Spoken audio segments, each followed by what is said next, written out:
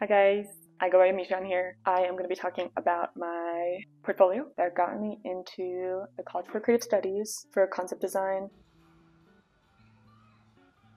So I'm going to show you what I did and it worked for me, and now I'm going into my junior year. But what this portfolio is about is my mom grew up in St. Petersburg. They're Russian, and so every summer we went to Ukraine because my grandma's from Ukraine. There she had like a big crush on the local milkman. After the Chernobyl disaster happened in 1986, she was never allowed back. She was so sad that she couldn't see her milk. I made the story like nuclear family based off this milk. And my inspo for the milkman, and I had a clear line between that and my sketch, but I kind of showed the exaggerated shapes and have a little imaginary friend to show like a different type of character design inspired by the ornaments that you hang on trees. Then I had the same for the little Balby creature, the little silhouettes. Not great line weight or anything here. I was kind of going straight. I was redrawing these things too. I was not happy with them. The Balby 3D model, and I had the little guys. You also don't need 3D in your portfolio.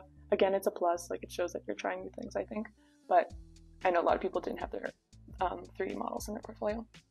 I had the radioactive milk lantern too, which was like a prop design with the thought process that I explained there is like the radioactive milk, because since he's a milkman, he has this radioactive milk after, and he uses it as a lantern. So I made a little like wire drawing with that, different silhouettes, whatever. And I had a 3D model of it. Then I had the milk truck for my vehicle design. I think this was actually my last piece. It was, but I had seen how much I improved with digital art from like the beginning to the end, because I was pumping these ones out much faster. Perspective here, definitely not correct on these wheels, but you know, I was trying. Descriptions on my design decisions of like the cracked glass and the vines and everything, so having a bit of different color schemes too. Then I had my crib. So for like architecture design, I was really into like the iconography, like studying art history, seeing all like the Christian symbols and stuff. So I wanted to include and subvert some of that.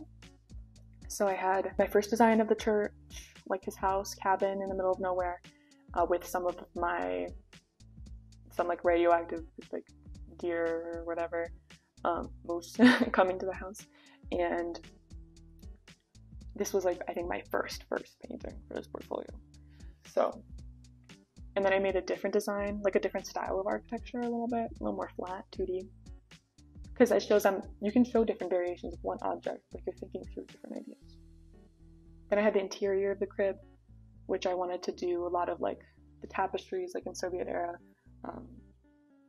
Soviet Union, like you have the tapestries on the walls to insulate the homes, and the cross kind of falling off, and some of the cow print on the wall as like decoration, and kind of compiling all that stuff.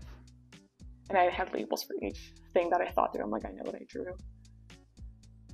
And then I made the deformed forest, which was like my more environment, like natural thing. So have a little bit of everything. And I had a really clear like idea, like I wanted these neon colors.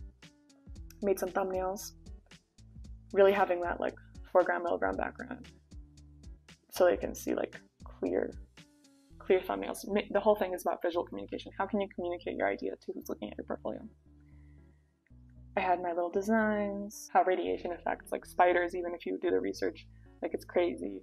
So I wanted to have some spider webs and some of like kind of more bulging shapes, and kind of deformed sunflowers that are in that area.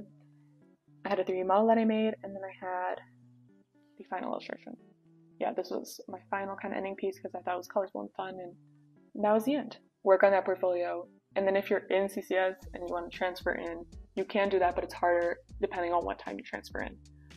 Also know that a lot of our classes are online because a lot of the teachers are teachers from Art Center and live in LA and are working in LA.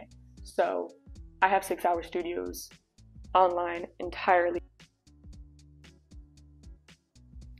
I would say presentation is very important. Make sure you have a short story describing your entire narrative. Don't make it too long. And make sure you kind of present it in a way that's professional, clean, easy to read, not too long. Make sure you have your name in the corner of every page. I just had it in the front, but it's good to have it on every page.